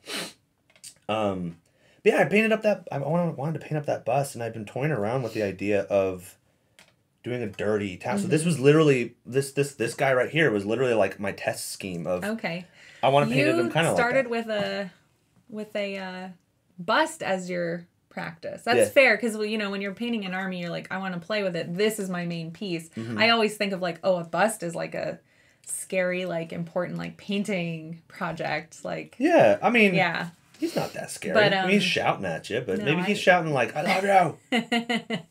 You forgot your clothes for this weather." This weather. It's really rough. Yeah, and I mean, I had been starting to get into more dedicated figures that has nothing to do with gaming. So it wasn't as huge of a leap for me. Right. I mean, I know for some people that's, well, why would I buy this if I'm not going to have any extra use play with it, for it? I strongly encourage people, find something that you really, really like that you have no interest in playing with. It's just cool. Whether that's a different faction, whether it's a completely different model entirely and stuff. That's totally fine. Yeah. And you get a little bit of extra... you like creative flex and practice. Exactly, yeah. Let's see. I bought an old Demon Prince model at a Ooh, there's Meg's. Yeah, that's me. Got a little bit of that orange in there. Yeah. Demon Prince model, go on. No worries. It's like the old kit right when they came out with the new kit. It's $20, and I was like, oh, I'm gonna kit bash this. Like I'm never gonna play with Chaos. I don't think I'm never gonna like play with this Demon Prince. Probably. Just have fun with it. So I'm just going to paint it, and I'm going to kit bash it and goof around. Yeah. And I mean, and with the advent of 3D printing, too, you really can just, this cost me a nickel to print. No big deal, right? I'm just going to play around with it because it kind of looked cool, you know? Yeah. Brett was asking what these drones were because he didn't recognize them. Because he tricked you, Brett. I did trick you. I printed them. These are actually part of... lessons. Yeah, for lessons. They're great. Yeah. I got them from Piper. Piper makes. Okay. Yeah, so you got the STL. Yeah, they have a well, they're getting into more Eldar stuff now, but they're exclusively different, just like Tau alternatives and stuff. And these are, I think, some of the bases for some Remora drones. Okay, I was gonna say, these would be super cool as bases. Is that what you said? Oh, no, like literal bases. But you're saying like of the drone itself. No, like, that would be kind of like a cool looking little like. Yeah. Just damage and then you it up just and then it's floating. It's always floating or something. Yeah. Anyway. No, this was like the base layer of like a Remora drone. It just got little wings and stuff like that. Yeah. And I scaled it down. Just because that way I can print, I don't know, I print 20 on a plate. Yeah, and then I can just put them in a box. They're already, painted up and stuff like that. I can use it for classes and stuff like that. Yeah. But yeah, that's where I got it from. So good question on that one. Yeah. Captain Mannerings, thank you for your super chat. Good to see you on this Sunday. And the party lights. Yeah. They're going. They are. Yeah. I'm so focused. Since the hobby collab is all about health and safety, you see our OSHA poster over on the wall. Well, thank goodness. Otherwise I don't know what we would do. Can you tell us a bit more about the X-ray of your thumb on your Instagram, please? Yeah. Okay. Thanks, Captain Mannerings. Great question. It is. It's a fun story. Are you on the third color now? Yeah, okay. I'm adding it because my dots are a lot smaller. You may not necessarily want to add to it, right? It just depends on the overall color variety. Sure. But here, I added little bits here and there, right in here and there. Oh, okay, yeah, yours is a lot smaller than mine. Because I'm trying to do it a little bit more tasteful and stuff. I'm not saying yours is gaudy. I'm saying that was the style I was going for. Yeah, so with my thumb, actually, it was this thumb. I've got a nice ring scar right here. I was doing a project, and I love using piano wire for pinning because it's so small and it's perfectly straight. I don't need to think about it. So over the course of several months, I would clip some of it, and it would get dangerously sharp, and I would nick myself here and there. Sure. Who hasn't, bled for the blood god, right, in this hobby? And so I went, well, okay, I got to be careful with that, so I'll hold it with pliers. Yeah. I had one time where I clipped it and it flung off and it whizzed past my head. I went, I'm going to wear some safety glasses whenever I'm using this. Yeah. So on this Friday night, I got my music wire all said and done. I got my little pliers. I got my safety glasses on, and my dog happened to be in the room, and I went, I'm going to be even safer. Instead of clipping it on the top of my table, I'm going to put it under my table. So if it does fly, it's just going to hit the wall, and I'll find it. No big deal. Very safe. Right. I measured out an inch of what I needed, and I put it in there, put it underneath, looked, made sure, clip, and all of a sudden I went, ow. Oh, God. And I thought I nicked myself. I was bleeding. I was like, okay, well. So I keep some alcohol swabs, and I just kind of swabbed it all over. Didn't think anything of it. I was like, oof, that kind of stung. Yeah, it must have. 30 minutes go by, and my thumb is now double its size. And I went, ooh, boy. And I started looking at my thumb, and I went, oh, maybe I kind of have like a shard in there or something like that. So trigger warning here. So I pulled out a brand new scalpel blade. I sterilized it in alcohol, and I started cutting around just to see. What? Yeah. Just to see, like, can I find it? Like, it was just right below the surface. You went spelunking in your own body. Yeah, I did. Then I took some tweezers. I sterilized everything. Took some tweezers, and I was digging around in my thumb to see, like, can I see it? Can I find it? And the pain got too intense. And I went, no, we're done with this.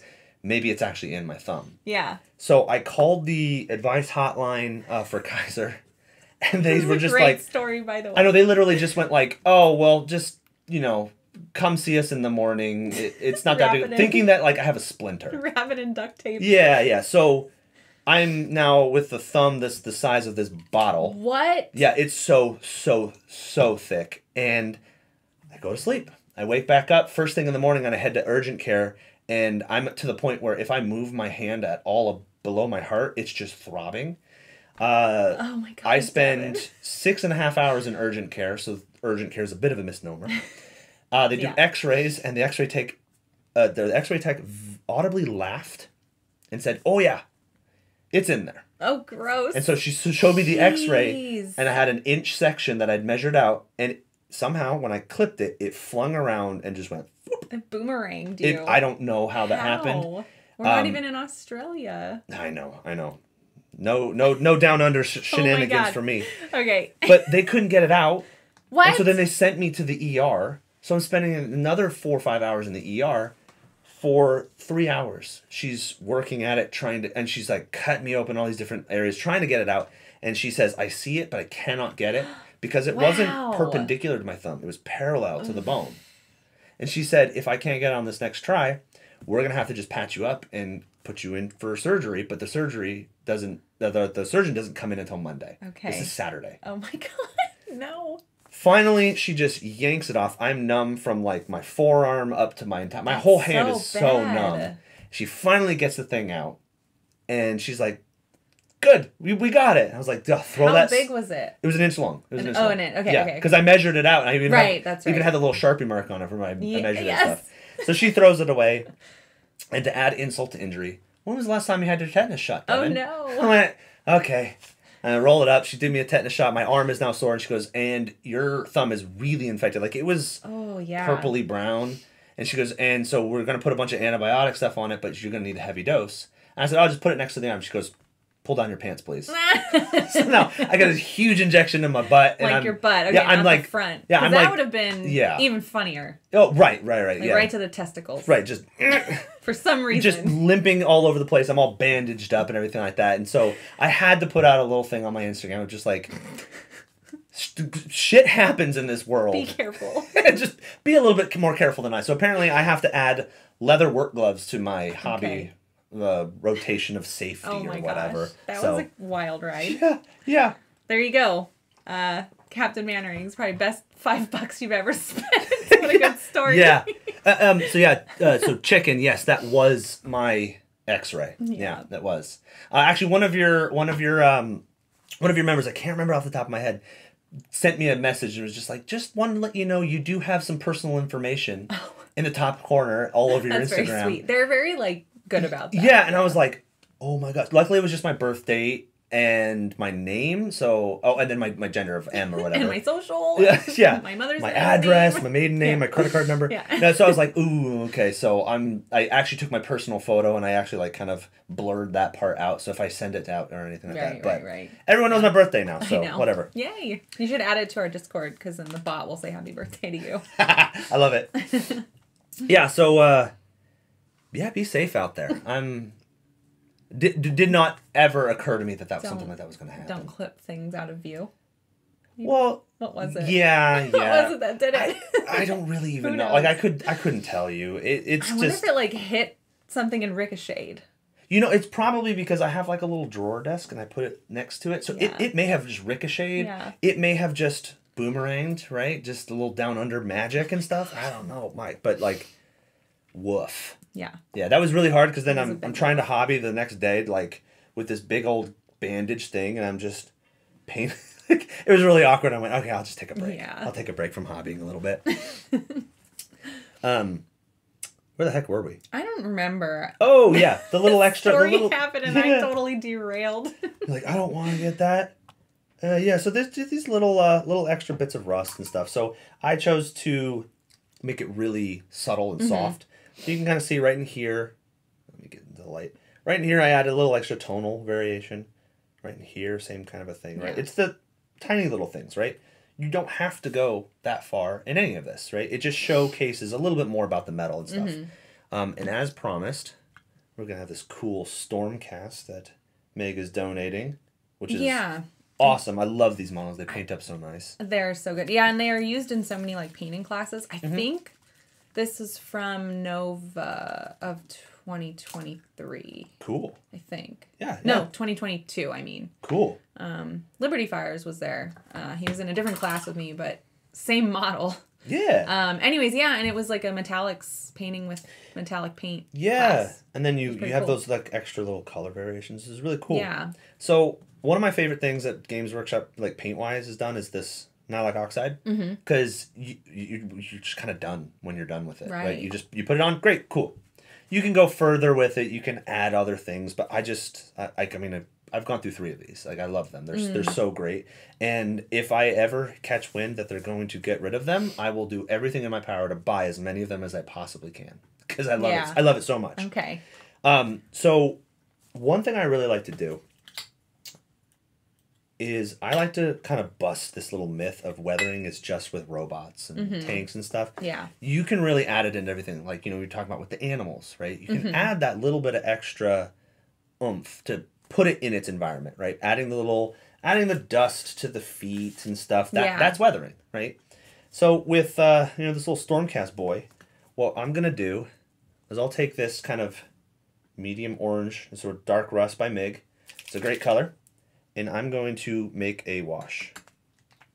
Right, so I'm going to take in my little ramekin thing, and I'm just going to add a ton of water into it. I'm going to make a little bit of a wash, and we'll do the same thing with the Nylac Oxide. And you're looking for it to really kind of flow.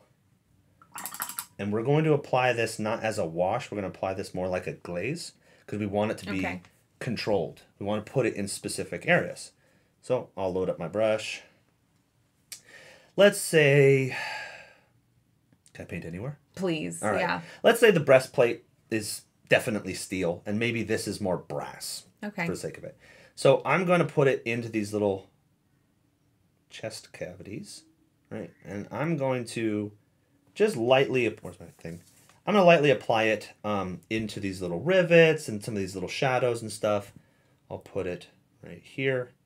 And this is another way you can add little extra tonal variations as well, right? You painted with a lot of fun color in here. Now, the reason why I make it into a wash is it takes a little longer to dry. So I added just a little bit too much in these areas. I can then just come in with a clean brush and just kind of wipe it away. Whereas with the streaking grime, right, that one, you can kind of be a little heavy-handed with it. Whenever you're doing like acrylics, like in this type of weathering, you do want to be a little bit more specific because you want to be working in areas one section at a time because it will still dry fairly quickly and you have a limited amount of time to kind of work in.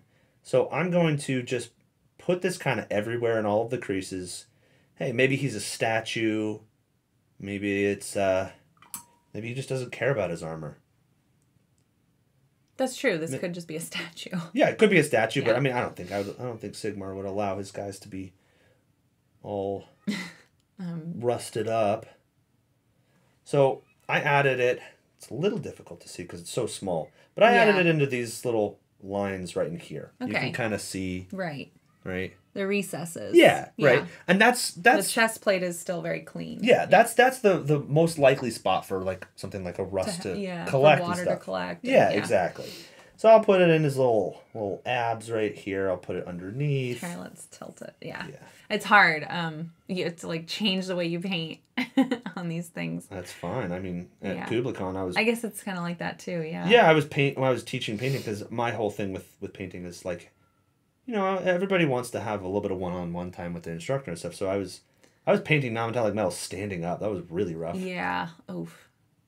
I signed up for a palette control class at LVO. Palette control? Yeah, it was with Clay Williams. Oh, Clay's awesome. He's I love him. Yeah. It was like how to keep your palette, well, how to set up your palette, how to like create like a color palette, that type of paletting. Oh, and, yeah, like, yeah. transitioning your colors and all that. And working in a smaller space than you think you need. Yeah, you're making your blends on the palette and controlling like where it actually... that's a really fun. I was the only one that took that class.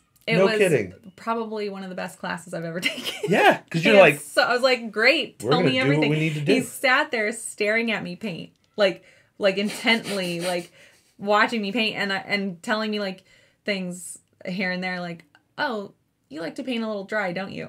Or like, do you always hold your brush like that? And I'm like, I guess, I don't know. Am I doing it wrong? I'm trying.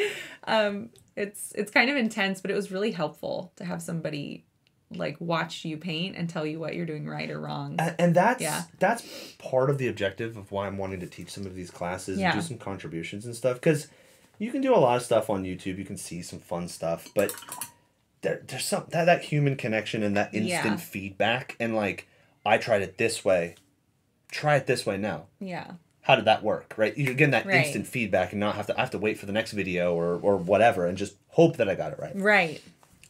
So I added that little bit of rust. I added a little bit more of that yellow in here. Just adds a little bit of extra tonal variation and stuff. And then this is one of my favorite things. Let's say it's brass. We're going to go ahead. I'm going to put that green everywhere. Nice. I'm being too ginger with this. We're going to add this in here. Maybe we'll put in some of these little rivets. We'll put it in this spot here. And just places where it would collect. Yeah. Typically towards the bottom, right? That's where that oxidation is going to kind of collect. Nylite oxide is a little different. The way that it's formulated, you do need to be slightly quicker to kind of clean up some of these edges if that's what you want. But just make sure you have like a clean brush.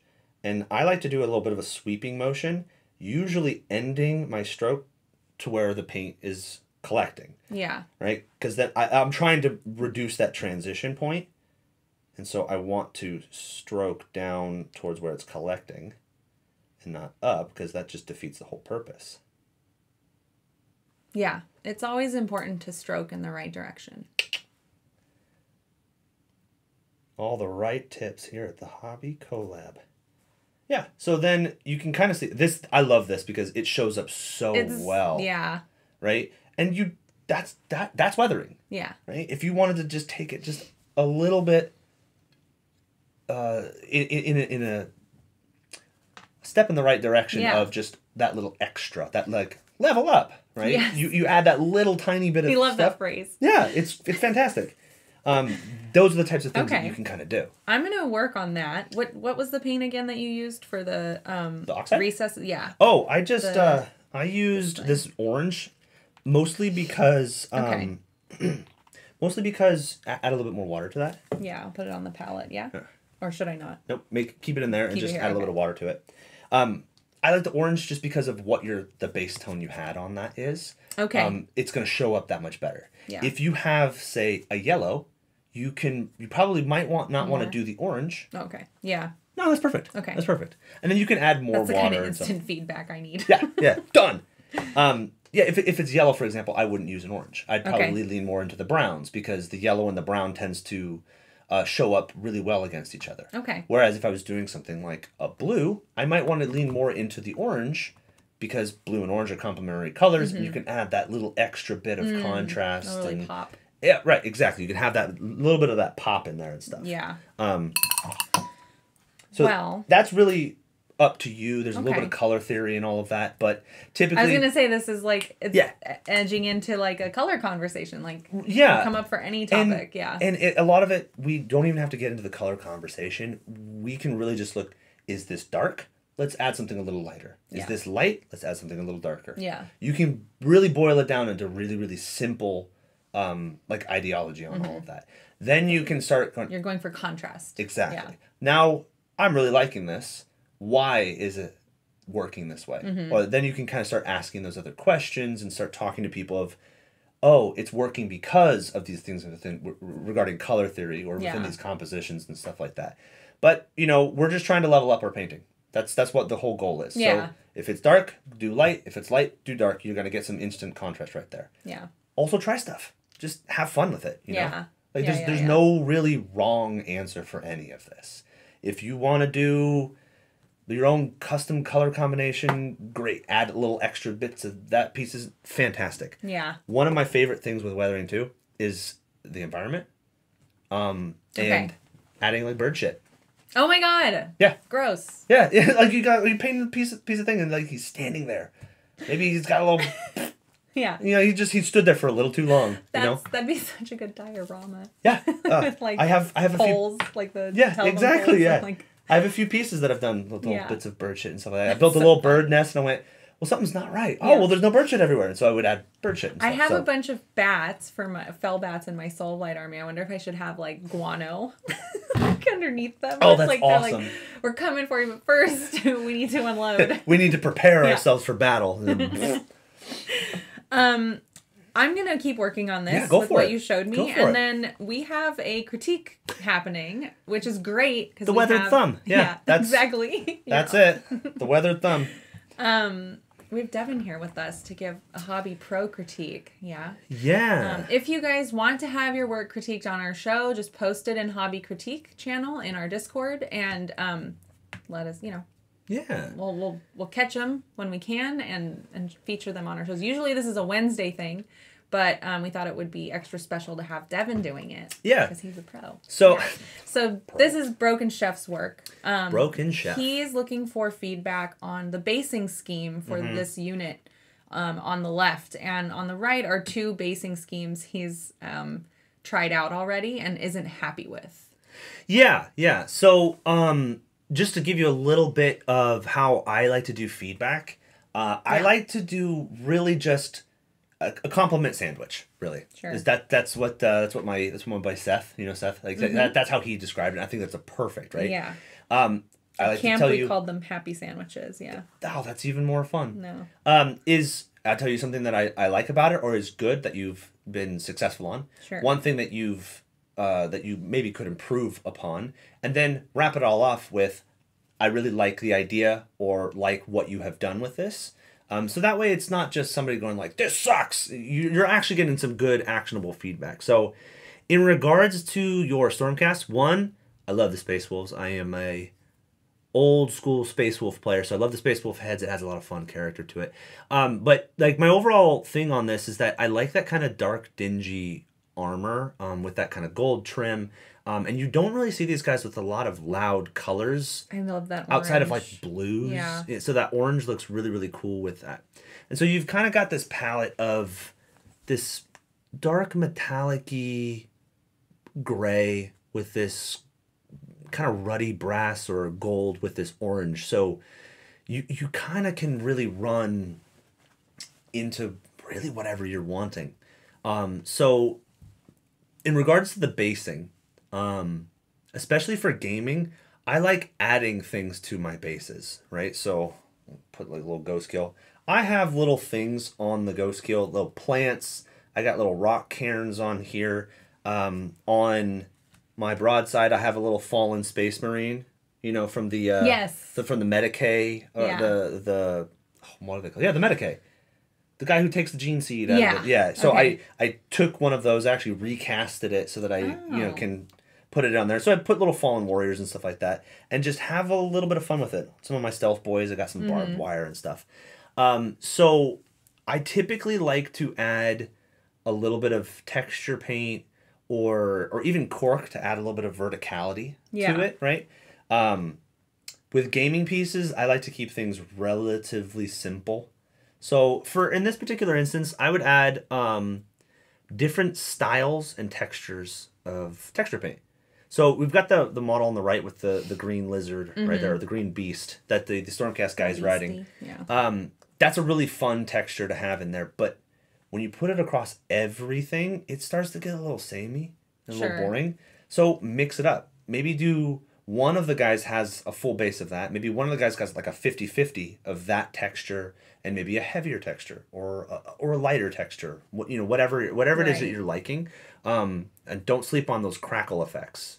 Put little spots of those little crackle effects from like AK or the texture paints that GW put out.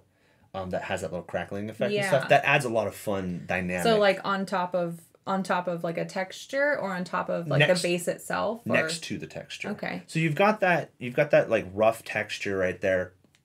You can cover 75% of the base. And then the rest of the base that's, that plastic still, add that crackle texture paint to it, right? So now you have two different styles of environment, and you can kind of show, like, look, these guys are charging forward. You can show the movement, right? You got the middle guy who's obviously kind of standing there. Yeah. Maybe you make him in one like part of the environment. The guy on the back right, he's obviously charging forward. Maybe you make it in that he is leaving one side of the environment and entering into another. Yeah. So don't be afraid to like mix and match all of these different texture paints. That's also part of the hobby, right? Right. As for color, I would probably stick more into the like maybe neutral tones of like maybe like grays and browns, because you don't want the base to ever really steal the show. Right. Right. You want to kind of accent it into it, and because you've got tons of neutral colors with that really like rocket orange. Bimolecule. Oh yeah, thank you.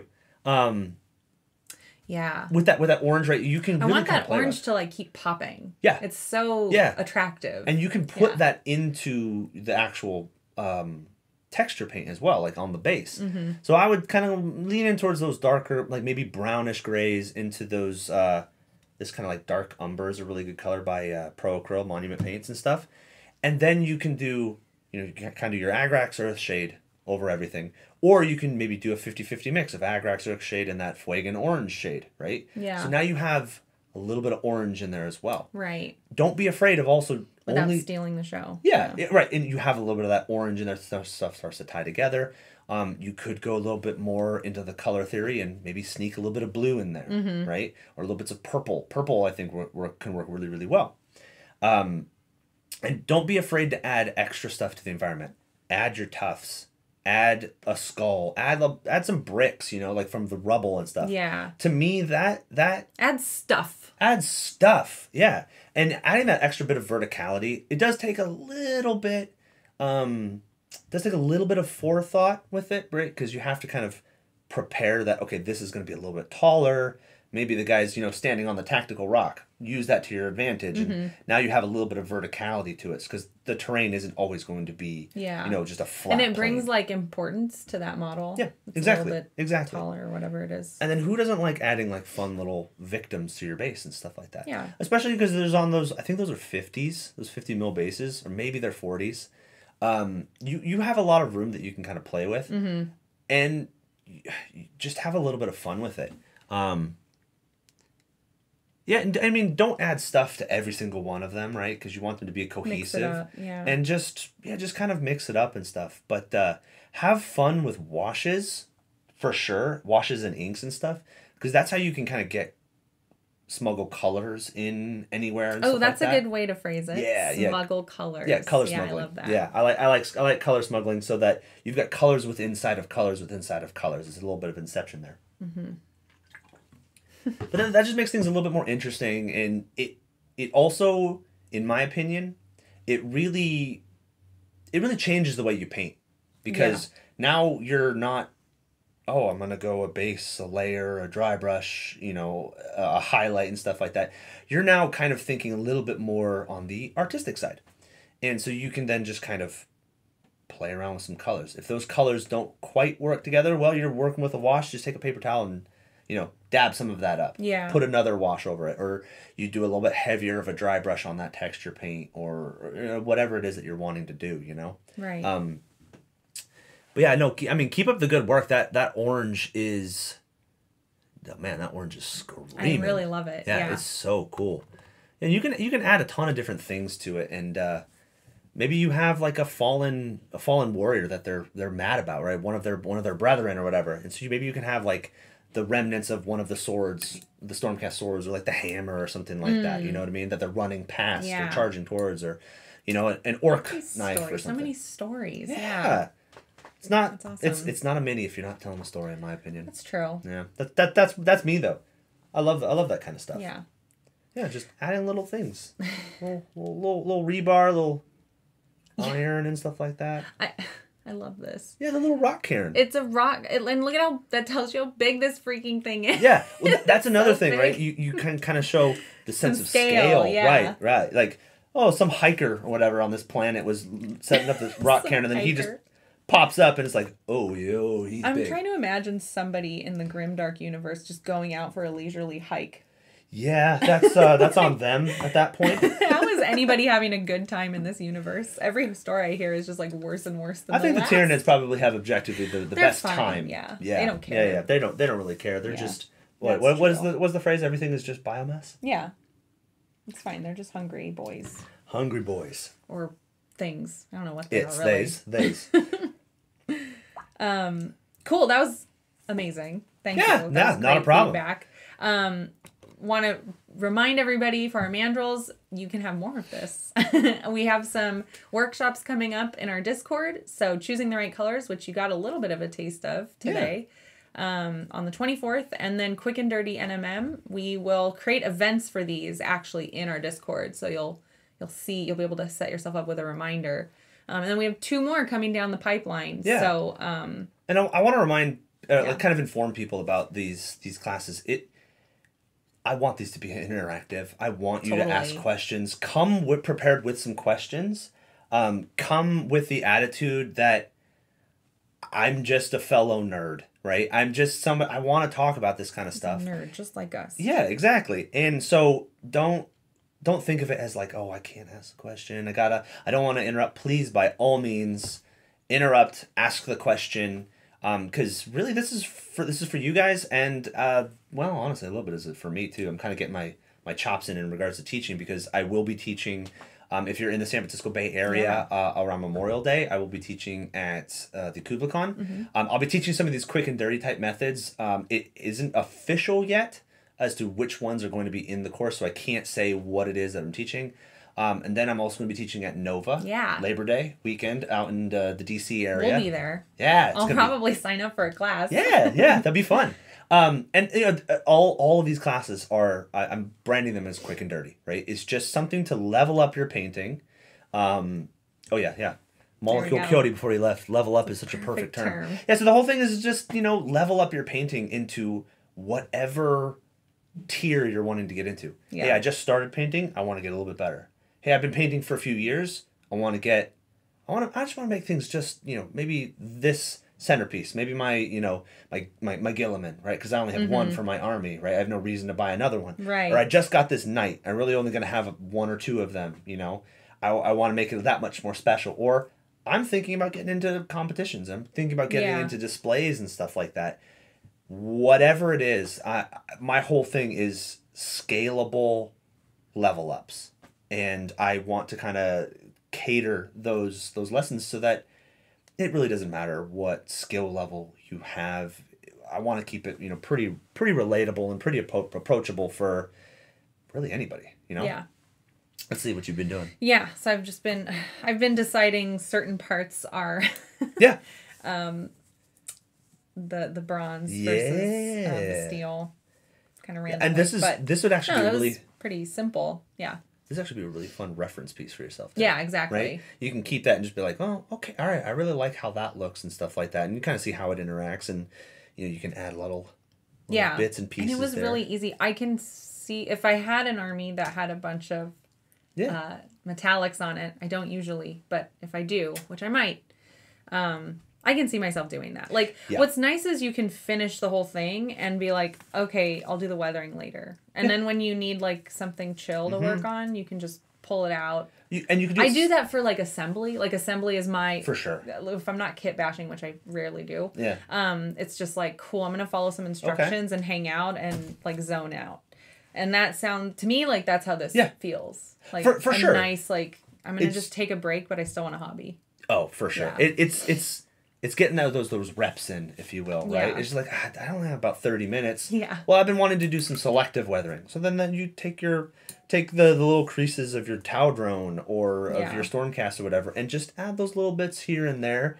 And you'd be surprised. Those little tiny touches can really just take that, ordinary gaming piece to something really, really cool. Like that little touch of green, it shows up from 3 feet away really, really nicely. Right. So those types of little techniques and those types of things just level up. that's the whole thing with it, right? Yeah. Wonderful. Cool. We have 15 minutes left ish. Usually we end at 55, so 10 minutes left. Okay. Last chance to get in your super chats or gifted memberships before we head out. But I wanted to ask you, okay, so like on your Tau bus, do you have a lot of like line work, like scratchy line work, right? Here, hold it. Yeah. Tell me specifically that you're talking about. Like these longer, like straight scratch marks, not like dots. Yeah. It's not, so how do we do stuff like that? All right, so I'm actually developing a course, developing a small freehand course. Okay. Right? And it's not freehand for making banners because I'm not that kind of artist yet. Sure. I mean, I can do some freehand, but not the greatest. My freehand is more of the chipping and stuff like that. Really, it takes a nice sharp brush. I personally like the ones with a bigger belly. Mm-hmm. And it's a lot of muscle memory. So it's a lot of trying and failing and trying and stuff like that. Yeah. But I like to say paint with a smile. Right? Paint with a smile. Paint with a smile. So essentially you're going to take your brush and you're going to paint. We're exaggerating here. You're going to paint with a smile. Okay. Right? So you think about each end of the smile. Yeah. No, this is serious.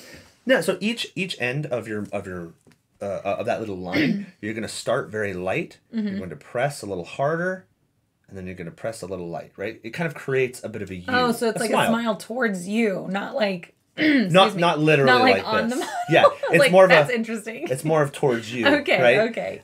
So that's how you can get those really fine scratches. You apply such little pressure, you add a little bit more pressure, and then you pull the pressure off. It's making little micro smiles, but they're facing you and stuff like that. And in some instances, Here we can show it on the Lumix. And in some instances, so she was referring to some of these lines and these scratches and stuff like that, right? Let's pull that there. Right, so this is a really good one to see. It was create that line, and it was a very straight line. Mm-hmm. Well, that just doesn't look quite right to me. Right. So then I made that line a little bit bigger. So I'm going to exaggerate this for the camera, but I'm going to be very, very, very light. I'm going to press, going to pull, and pull up. Right? There's that smile. Mm-hmm. Then after I've kind of got, I've got this thick line that I really like. And then I kind of went in and I kind of made little jagged marks and stuff like that. And this was a push and pull kind of process, just to give it a little bit more of an organic feel and stuff. So that's a quick and easy way to kind of do that. Those nice little lines and stuff like that. That does take practice. That takes time. Right. To get those really soft, subtle scratches and stuff like that. That takes a lot of practice and a lot of muscle memory to just get those really fine lines for whether it's texture or just like a little scratch kind of a thing and stuff. But yeah, always paint with a smile. With a smile. Yeah. Okay, I might try that. Yeah, it has a lot of fun, dynamic nature to it, and this looks like, on these Tau guys, right? Yeah. Like it's been running through and there's rubble, right? It's running through explosions and there's rocks and stuff. But you come in here with that paint, right? And you start adding in that little bit of a line. Mm-hmm. Now that's looking a little bit more intentional. You can add little cross scratches and stuff. And we'll... right? We're adding these tiny little scratches. And what's cool is you can then... super fine. Yeah. You can then drag it all along so something's skittered around and stuff. It's really fine. It's really a little difficult to see on the camera at this moment, but you can add these little like intentional lines of, someone was targeting the drone, but just missed. Like it nicked it. It just grazed it. And so if you want it to be a graze, you make it a little bit finer. If you want it to be a little bit heavier or whatever, you can come back on that same fine line and push and paint with that smile. Yeah. And so now it's just a little bit thicker. You can kind of see right in here. And then you can go in there and you can reinforce with those rust colors if you wanted it. Or you can then come in and highlight. It's very fresh, or kind of really whatever it is you're wanting to do, as long as you're painting, right? Yeah. Okay. I love it. Really quickly, one last reminder about what we have going on in our Discord for our mandrels coming up. Become a mandrel today. Also, we are launching Sword and the Spoon, which is our Age of Sigmar game show. I'm actually going to be on today at 1. It's a double dose of Meg Day, so there's that. Brett, who's in chat right now, he's going to be playing at 1 with me. And then we have a few more games lined up this week. It's pretty intense before we get to our regular schedule, which will be 2 games a week. One on, actually I have a schedule right here. One on Monday for members and one on Saturday. Ooh, so at cool. 10 a.m. Yeah. Along with our hobby hangouts and our journeys. Right now, Zach's working on leveling up his Daughters of Cain. Level up! And Saray's working on a Zinch commission, which is fun. So every other Friday, our members get to see us paint these big projects, these long-form projects. Oh my gosh, and you have the cute little lab rats and mandrels. That's amazing. Yeah. That's so cool. I'll give you some stickers. Yeah. Yeah. Oh my gosh. I have a tradition, though. Anytime I'm given a sticker by another hobbyist, I have them place it on my palette. Oh, let me go get one. We'll do it on stream. Yeah, there you go. Yes, I like anytime I go to a convention or anytime I meet up with another hobbyist or something like that, I always have them put it on here. So I'm actually I'm about due to buy another palette lid because I'm like 3 layers deep on all of these and stuff like that. So I know. But what Good, that's fine. I'll be on top. Yeah, my plan is though is I'm actually going to start turning these into art. Yeah, so I'll get a new palette lid and stuff like that, and then I'll hang it up and stuff. That's so cool. All right, so am I allowed to do it then? Anywhere you want. You don't mind? Okay. The reason why is I pass the buck on to you if you cover up someone's sticker. I know. I'm like. If you cover up someone's stickers, I just say, yeah, I didn't do it. That was Meg. It's my fault. That horrible hobby collab woman. Greedy. Okay. Here we go. Got it. Ooh, yeah, now here comes the decision. Oh my gosh. Who do I cover? Okay, I think if I go here, I only cover a little bit of many. So I'll do that. There you go. Bam! Hobby collab. There it is. And of course, I did it wrong. No, we're good. You're good. I mean, some of them have been cut. That's us. And then I'll give you these stickers too for funsies. That's our lab rat. Yeah, our lab mandrel. And our little logo. I love it. Those are awesome. You guys can get those in our Etsy shop, by the way, if you want some stickers. We do have some. We also have a couple shirts left if you guys are interested in a shirt. Yeah. Oh, you're welcome, Brett, and you're welcome, Fugs. Fugs, Fugs. Fugues, I like whatever. Fugs. Whatever we feel like that day. yeah. Depends on the how spicy you are today. Exactly. I love it. Devin, this was so much fun. I really liked it. I learned a lot. Yeah, I am I'm not glad. a weatherer, and now I am feeling like I can. You're now a weatherer. Right. Congratulations. I've been knighted. Yeah. Cool. Any last things to share with the audience, or you can always hit me up on the Discord, or on my Instagram. I tend to be a little bit more responsive on the Instagram just because I'm part of a lot of Discords and stuff. So if you hit me up on the Discord, that's totally fine. It just might be a little bit of a delay, but you can always hit me up. I'm always available to answer any types of questions. Yeah, if you have a question, just tag. You've been really present. Yeah, we appreciate it. Try to make sure that with all of that, and I don't mind. You don't have to sign up for being a mandrel or have to sign up for one of my classes. You just ask. It's not a problem. It's just the benefit with those classes and the benefit with these kind of more focused, like kind of I guess paid content is that you're gonna get something quite a bit more in depth. Yeah. And a little bit more actionable and stuff. But I try to be as helpful as part of the community as much as possible. So get at me. Yeah. He's a good guy. Yeah. All right, guys. It's been fun. It's been great having you. I hope you come back. I will. Well, looking forward to hanging out with you again. Yeah, absolutely. As we like to say around here, be kind to yourselves, be kind to each other, and always be creating. See you later.